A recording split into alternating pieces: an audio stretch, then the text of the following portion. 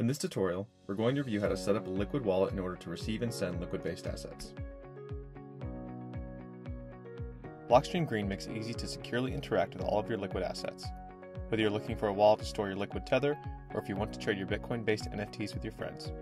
To start receiving Liquid assets, download the Blockstream Green app from the App Store or Google Play.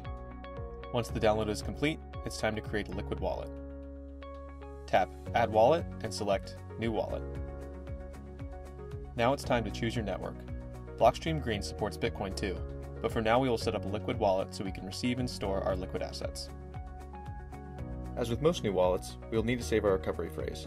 Write down these words carefully and store them in a safe location. You'll need them if you ever forget your PIN or lose access to your device. Remember, your recovery phrase is vital for recovering your funds. If you ever lose it, you'll be permanently locked out of your wallet and there's nothing Blockstream can do to help you regain access. Blockstream Green will proceed with a quick check to make sure you've written down your recovery phrase. You can never be too careful, and your recovery phrase really is that important. We'll quickly give our wallet a name, then it's time to set up a PIN. This will allow you with a quick and convenient way to access your wallet.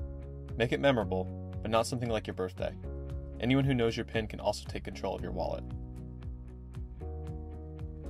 Congratulations, your Liquid wallet has been successfully set up. Now it's time to receive your first Liquid asset. For more information on receiving and sending Liquid assets, visit our help center on Blockstream.com.